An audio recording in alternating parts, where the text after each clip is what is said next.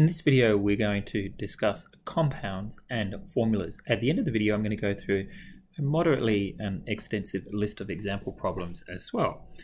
So, what do we mean by a compound and how do we indicate what the compound is using its formula? So, a compound is two or more different atoms chemically bound together. The atoms or elements that are present in a compound are always there in the same ratio for a given compound. We call this the law of definite composition. So if I have the compound ammonia, which has the formula NH3, a sample of ammonia will always have 3 hydrogen atoms for every 1 nitrogen atom. And if it doesn't have that ratio of hydrogen atoms to nitrogen atoms, then it's not going to be ammonia. Every sample of ammonia always has those 2 atoms in that ratio. Now, it is possible to have different combinations of the same elements, but that will indicate that we have different compounds. And this is referred to as the law of multiple proportions. So, for example, C2H6 contains both carbon and hydrogen in the ratio of 2 to 3. Or if we want, we can say we get 1 carbon for every 3 hydrogens. Whereas methane contains carbon and hydrogen again, but they're in a different ratio, 1 to 4. And so these guys are completely different substances and they're going to have very different chemical behavior. Methane, we produce large amounts of it in our intestinal system. Ethane, not so much. It's only produced in very small amounts by microorganisms as part of their metabolism. Similarly, if we look at 2 compounds composed of both of them, hydrogen and oxygen, we have water, which we need to drink relatively large amounts of it every day in order to keep our metabolism working properly. And then we have hydrogen peroxide, still contains hydrogen and oxygen, but the ratio is different. You can't drink large amounts of hydrogen peroxide. Hydrogen peroxide is commonly used to clean wounds, and sometimes it's also used as like a mouthwash. But you wouldn't want to be drinking large amounts of it. So it's important to recognize that the atoms or elements that are present in compounds can only be separated from each other by chemical means. What we mean is that you have to break the connections, break the bonds between the atoms in order to separate out these different types of elements. In contrast, the different bits that make up a mixture can be separated by physical means. So there's a very big difference between a mixture of, say, oxygen and hydrogen and H2O2. The atoms that are in a mixture of oxygen and hydrogen, the oxygen and hydrogen atoms aren't bound to one another, and it would be possible to separate those guys from each other by physical means. Whereas in something like hydrogen peroxide, H2O2, although we have 2 hydrogen atoms for every oxygen atom, these atoms are actually connected to one another. And the only way we would be able to separate that out into hydrogen and oxygen atoms would be by breaking the bonds between the atoms. So when we look at a sample of matter, if it's possible to physically separate the components of that sample into different parts, then we have a mixture. If it's not possible to separate the different components in that sample into different parts or into individual parts, then we have what's called a pure substance. That is, if it's not possible to separate those parts physically. Now, pure substances can be of 1 or 2 types. They can be compounds, if it's possible to break that pure substance down chemically into multiple different elements, or they're an element if when you even break all of the chemical bonds in that substance, you still just end up with a whole pile of the same atom, then that's an element.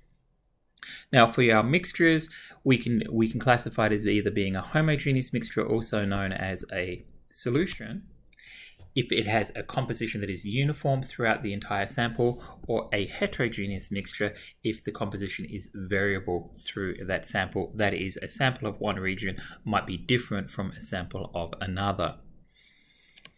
Okay, so some compounds and some elements contain molecules. Molecules are 2 or more atoms chemically bound together, and there's a variety of ways of characterizing molecules. One way of characterizing molecules is by describing how many atoms are contained in your molecule. For example, A diatomic molecule is a molecule composed of 2 atoms. A triatomic molecule is a molecule composed of 3 atoms, and you guessed it, a tetraatomic molecule is 4 atoms. Now, the atoms in molecules are held together by a chemical bond, and the type of chemical bond that holds atoms together in molecules is called a covalent or sometimes a molecular bond. What's important to recognize is that molecules behave as a single unit, a little bundle of atoms stuck together. They're a package of atoms. So this thing is going to move around as a whole unit. Okay, they are connected to one another, the component atoms that are present. Now, another way of characterizing a molecule is on the basis of whether the atoms that are contained in that molecule are all of the same type or of different types. So homoatomic molecules contain atoms of the same type. These are elements, right? A pure substance that contains a homoatomic molecule is an element. So something like N2, right? Nitrogen is a diatomic element, contains homoatomic molecules and also diatomic molecules. Okay, so they're describing different things. Homo is telling us that the atoms are all of the same type, and then di is telling us that our molecule contains 2 atoms. Heteroatomic molecules contain atoms of different types. You know, there's a couple of atoms that are being repeated here. This is a water molecule. 2 of the atoms are the same, but there's a 3rd atom there that's of a different type. So pure substances that contain heteroatomic molecules, they have to be compounds because we've got more than one atom type present. So that guy there would be a triatomic molecule, and it would also be a heteroatomic molecule. Now, not all compounds contain or are composed of molecules. Some compounds are composed of what are called ions, and ions are atoms or groups of atoms that are connected via chemical bonds that have acquired, and we'll talk about how they acquire this later on, either a positive or a negative electrical charge. So electrical charge is a property that can be either positive or negative. So it has the sign. The sign is either positive or negative. It also has a size, and it can be either like +1, +2, +3, so it goes up like that, or -1, -2, -3. So it goes up in integer amounts. So we indicate the sign and also the size of an electrical charge. Now, ions that are positively charged are called cations. And you can remember this because cations are positive, right? Cat ions positive. Or some people say positive. Okay? But that's a pretty easy one to remember. How we indicate the charge on the ion is by writing as a subscript either a plus or a minus. If it's +1, we just put a single plus there.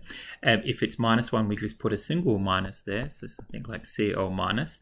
If the charge has a size that's bigger than 1, we put the multiplier of the charge out the front. So we might put 3 plus, 2 plus, etc. We don't ever write 1 plus. Okay. So that's how that works. That's how we write the charge there. So in the first case there, we've got the sodium +1 ion. And then we've got this ion here, NH4+. And then finally we pronounce this as Ba2+. That's the barium 2+ ion. You can see that these guys are individual atoms that have acquired a positive charge, and whereas the middle one here is a group of atoms that has acquired the positive charge. Now, negatively charged ions are called anions, and you can remember that because it's a negative ion. All right, so you just say a negative ion. And you can see here that we indicate a negative charge just like a positive charge using a superscript minus sign, and then if it's bigger than -1, then we put the size of the negative charge out the front of the minus sign. Okay, so that's it, right? That's how we write the formulas for these ions. Now, it's important to recognize how these ions interact with one another. Ions that have the same electrical charge, they repel one another. So two positives will repel one another, two negatives will repel one another, whereas ions that have opposite charges will attract one another and ultimately will become stuck together. And when two ions attract one another and become stuck together, we form what is referred to as an ionic bond. So some compounds are composed of molecules, and we call those molecular compounds. Now, other compounds are composed of ions, and guess what we call those? We call those guys ionic compounds. So ionic compounds are composed of combinations of cations and anions. Remember that cations and anions are attracted to one another, and what happens is the ions arrange themselves in a regularly repeating pattern that maximizes the attraction between the oppositely charged ions and minimizes the repulsion between the ions with the same charge. So it keeps the pluses and the minuses close to one another, and the minuses and the minuses fairly far apart, and the pluses and the plus fairly far apart. And what we end up with is a crystalline material held together via ionic bonds, held together via the attraction between positive ions and negative anions. So in an ionic compound, no molecules exist. So we will often talk about, for an ionic compound, what's called the formula unit, and I've highlighted it here. And the formula unit is the smallest package of ions that can be repeated again and again and again to build up the entire crystal. And you can see that if I just copy this over and I just keep copying this over, I can build up this whole crystal just from that little collection of one sodium ion and one chlorine ion. So pure substances are either elements or compounds. In an element, only one kind of atom is present. In a compound, two or more kinds of atoms are present. Now, elements are either composed of individual atoms. That's the overwhelming majority of the elements of this type, 109 of the 118 elements of this type, or they're composed of what we call homoatomic molecules. 7 of these are diatomic molecules. That's our have no fear of ice cold beer collection of elements. And then we have S8 and P4 molecules. So some elements are homoatomic molecules. When we go to compounds, some compounds are composed of heteroatomic molecules. The atoms are bound to one another via covalent bonds or molecular bonds to form discrete little bundles of atoms called molecules. Other compounds are composed of ions. In fact, what they're actually composed of are positive cations and negative anions. And these guys are held together via the attraction between these oppositely charged ions, what we call an ionic bond. And what happens is we form a crystal where we have a regularly repeating pattern of positive and negative ions. So we're going to use chemical formulas. We've already kind of been doing this to indicate the composition of different substances, whether they be elements or whether they be compounds, whether they be molecular compounds, whether they be ionic compounds. And so one simple way of doing this is to indicate what we call the formula. The molecular formula indicates the number and type of atoms found in one molecule. So here is a depiction of the molecular formula for the compound methane. And it tells us that in this compound, we have in every molecule one carbon atom and 4 hydrogen atoms. Now, hydrogen peroxide molecules are composed of 2 hydrogen atoms and 2 oxygen atoms, and so there is the molecular formula for hydrogen peroxide. Sometimes we'll draw what are called structural formulas, and we're going to learn how to do this later on, which attempt to show how atoms in a molecule are connected. And so here is the structural formula for methane, and here is the structural formula for hydrogen peroxide. And so this is telling me that in methane, I've got a carbon atom in the middle of the molecule and then 4 hydrogens attached around the edges. Sometimes we'll also use what we call models. This model here is a type of model called a ball and stick model. It's depicting a molecule, just a small collection of atoms. It's actually a methane molecule. You can see that the molecule is not two-dimensional, it's actually three-dimensional. This is another type of model depicting the same compound, but this one is what we call a space-filling molecule, and it's attempting to show how the amount of space that each of the atoms take up in a kind of relatively realistic way. Here's another ball and stick model, this time not for a molecule, but for a crystal. Okay, so chemical formulas are used to specify both the number and type of atoms in a compound or in a molecule.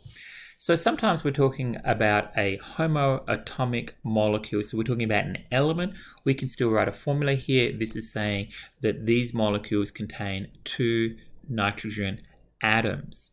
So in a chemical formula, what we do is the type of each atom, we write the type of each atom using its element symbol, and then the number of each atom is indicating following the symbol using a subscript. Something to keep in mind is if there is only one of an atom type present, you don't have to put the subscript 1 in because it's redundant. So this is describing the compound that contains nitrogen and oxygen in a 1:1 ratio, and you can see that we have no subscripts there.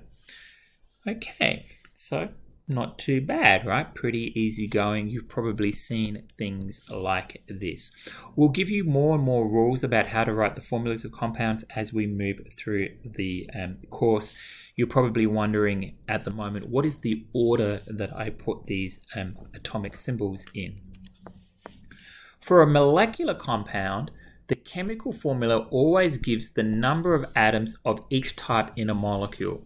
So H2O2 tells me I have 2 hydrogen atoms and 2 oxygen atoms in every molecule.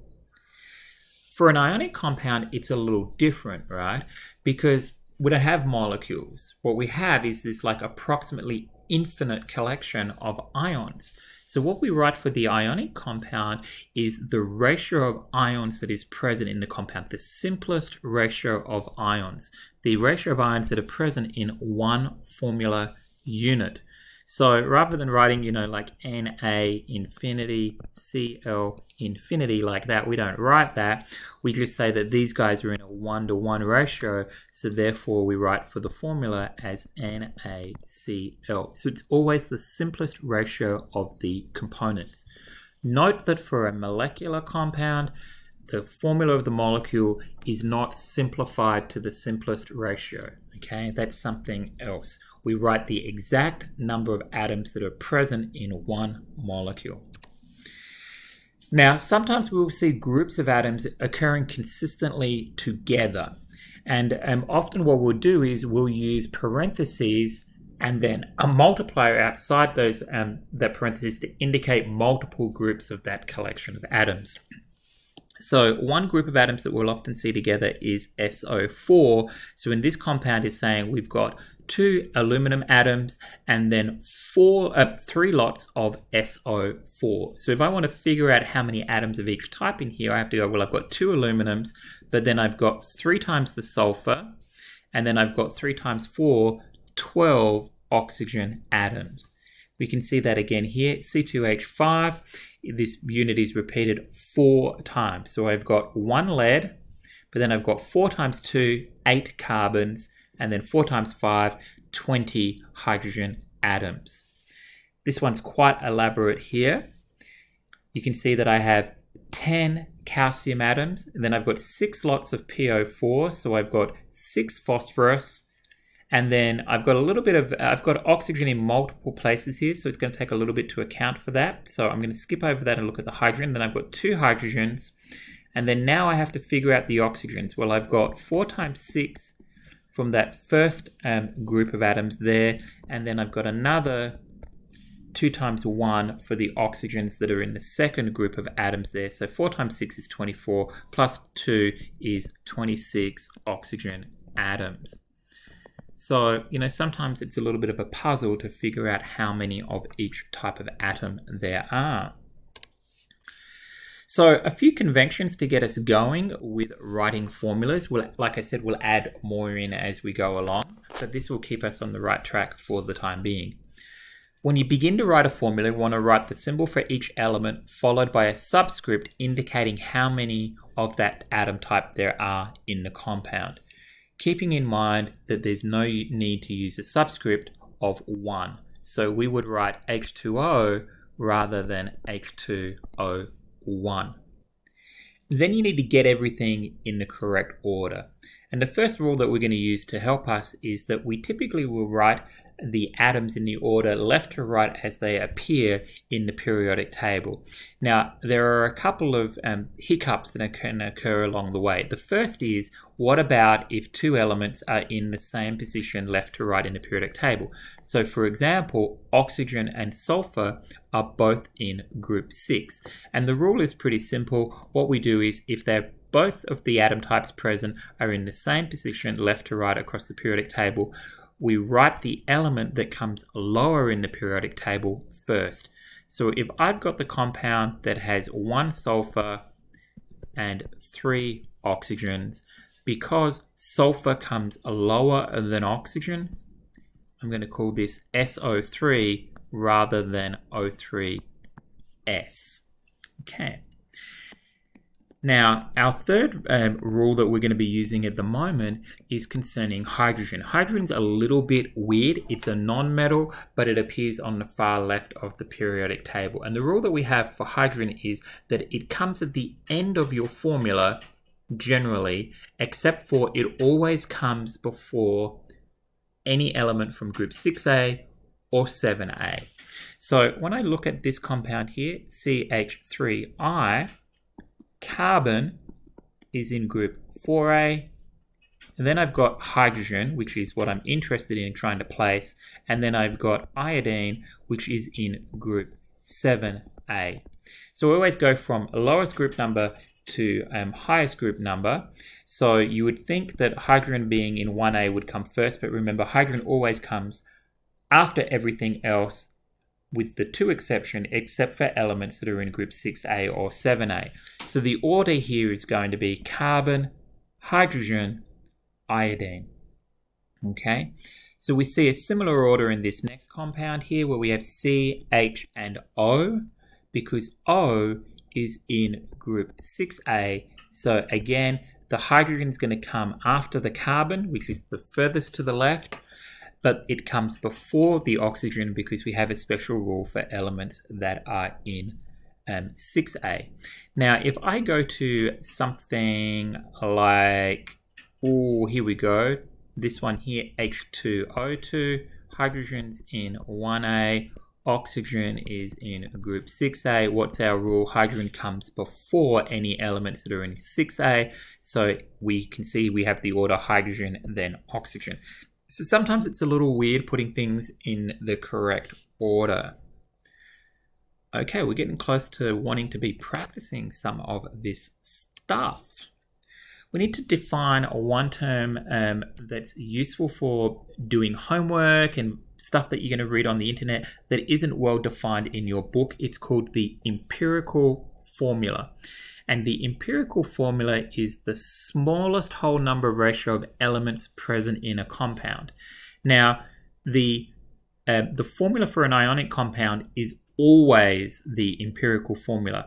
However, for a molecular compound, the molecular formula might not be the empirical formula. It might just not be the simplest whole number ratio of the elements present. So for example, hydrogen peroxide has a molecular formula H2O2. We've mentioned that quite a lot. But its empirical formula, the simplest whole number ratio of the elements present in a compound, we can divide through by the common multiple of 2 there. The empirical formula would be HO. And sometimes these, we have like quite elaborate molecules, and the empirical formula is quite a lot simpler than the molecular formula. It's important to recognize that for an ionic compound, the formula of the ionic compound is always the empirical formula, but it might not be for a molecule. All right, so let's get on with practicing some questions. So here we go. We've got 4 sketches of pure substances, so that means they're either elements or compounds. And then it says each sketch is drawn as if a sample of the substance were under a microscope, so powerful that individual atoms could be seen. Decide whether each sketch shows a pure sample of an element or a pure sample of a compound. So all we're looking for here is elements. We only got one type of atom. One atom type. Compound, 2 or more atom types. Okay, and it's all about the types of atoms. So our first one here, it looks like it's a crystalline solid. There's only one type of atom present, these purple ones. It's an element. The second one here looks like it's either a gas or a liquid. The particles are quite away from one another. There's only one type of atom present, these are white atoms, but it's a diatomic molecule that's making up this substance. As there's only one type of atom present, it's an element. In this case, there's clearly 2 types of atoms present. There are these sort of like gold ones, and then there are these like copper ones. So it has to be a compound. And in substance D here, again, it looks like we've just got some diatomic, homoatomic molecules. So as there's only one type of atom present, it must be an element. Okay, looks like we've got the same thing again. Let's make sure we read the question carefully though.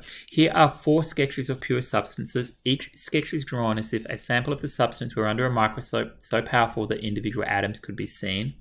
Decide whether each sketch shows a pure sample of an element or a pure sample of a compound. So it is the same again. So this guy here, it looks like it is a monatomic element. And it looks like it's a solid, a crystalline solid. There's only one atom type there, so it must be an element. This guy here is composed of diatomic molecules, and they are homoatomic molecules. They are molecules containing the same types of atoms, so it must be an element because we've only got one type of atom present. Substance C looks very, very similar to B, but the molecules are a little bit further apart. They are diatomic molecules. They are homoatomic molecules. There's only one type of atom present. It has to be an element. Okay, substance D here looks like we've got some diatomic molecules, but they are heteroatomic. We've got 2 different types of atoms present, so that means it must be a compound. Okay, now this question here is asking us to try and decide whether something is a pure substance or a mixture, or if we can't decide that. Now, this is quite tricky. For a mixture, what we have to keep in mind is that the different components retain their different properties, their individual properties. So we might get multiple properties. So you might get multiple boiling points, multiple melting points, multiple density, right? But if it's a pure substance, you only get one single property for each of those things. or for any single property, there's only one value. There's one melting point, one boiling point, one density, etc. So that's how we're going to kind of distinguish between these two things. So it looks like we've got two samples of matter, sample A and sample B, and we're given a little bit of a narrative about each of them. So let's see what they've got to say about sample A. And I want to give you a warning. Some of these are like quite tricky. You do have to use your scientific reasoning here to work through this. So it says sample A is a solid yellow cube. It has a total mass of 50 grams. The cube is divided into two smaller subsamples of 25 grams. So you're going to cut it in half. And the volume of each subsample is measured. So, okay, no problem. The volume of the first is 48.2 centimeters cubed, and the volume of the second is 58.1 centimeters cubed. Well, that's interesting, because what you're saying is the two halves have a different density, right? Even though they have the same mass, that's cut into equal masses, they have different volumes, which means they must have different densities. So you've got like two different densities going on here. So it's got to be a mixture, right? Because pure substances have a single density. Then it says when the experiment is repeated with a new 50 gram sample, the volume of the two 25 gram subsamples, again, you get two different densities. So this looks like it's a heterogeneous mixture, right? Every time you cut it in half, you divide it into equal portions, but they occupy, by mass, they occupy different amounts of spaces. So this has got to be, it's got to be a mixture. All right, it's got to be a mixture. So that's what we're going with there, because the density is not consistent, right? Okay. Now, sample B is a clear liquid. That doesn't really help you in any way. The density of the liquid is measured, and it turns out to be 0.77 grams per mil. Well, that's just the density of, it doesn't tell you anything at this point. And then it says you're going to cool it down, and at 10 degrees Celsius, it separates into two layers. Again, it's got to be a mixture, right? The reason that it's separating into two layers is because there's two liquids there that have different densities. And so it's kind of like how oil floats on water. Oil is less dense than water, so it floats on top. So this is really saying that when you cool these things down, they don't combine as well, and they separate out according to their density. So this is a mixture. Now that's really tricky, that question, right? It's really, really tricky. Okay, this one's a little easier. It says, here are 4 sketches of substances. Each sketch is drawn as if a sample of the substance were under a microscope so powerful that individual atoms could be seen. Decide whether it's an element, compound, or mixture. Now, elements are easy to spot because you only have one type of atom present. So if I look through here, there's one that leaps out as being an element, and that's got to be substance Y. Now, a compound, these are all, none of these are crystals, so they're all going to be molecular compounds, is going to have a single type of molecule present, whereas a mixture are going to have multiple different types of molecules present, or a molecule and some atoms present, but it's going to have multiple different things present. So if you look here, you can see that this substance here, substance Z, actually has 3 different types of molecules present. It has these heteroatomic diatomic molecules, it has these homoatomic diatomic molecules, and then it has a second homoatomic diatomic molecule. So this is a combination of 2 different elements and a compound. So this is a mixture. Okay. Now, you always want to look really carefully when you're thinking that something is a pure substance, that it really does only contain the one substance. So when I look in here, I can see that this is looking like it's got just the one type of molecule. It's a heteroatomic molecule and it's a diatomic molecule. And if I check all of these, yep, they're all the same. So this guy's got to be a compound. Now, if I go over to substance T over here, what have we got here? We've got these triatomic molecules, and it looks like they're heteroatomic, and it looks like each of them contain 2 red ones and one of those sort of purpley color ones. And I'm just checking every molecule to make sure that they're all the same type, and they are, so that must be a compound. Okay. So now we're going to look at analyzing a formula, and we're going back to looking at what happens when we have parentheses. So when we have parentheses in a formula, we have to multiply everything that's inside the parentheses by the multiplier there. So if I was to write this out longhand, this formula would be Si3, and then hydrogen, we would have 3 times 3, we would have 9 of those, and then we've got 1 nitrogen atom. So another way of kind of writing this out would be Si3H9N.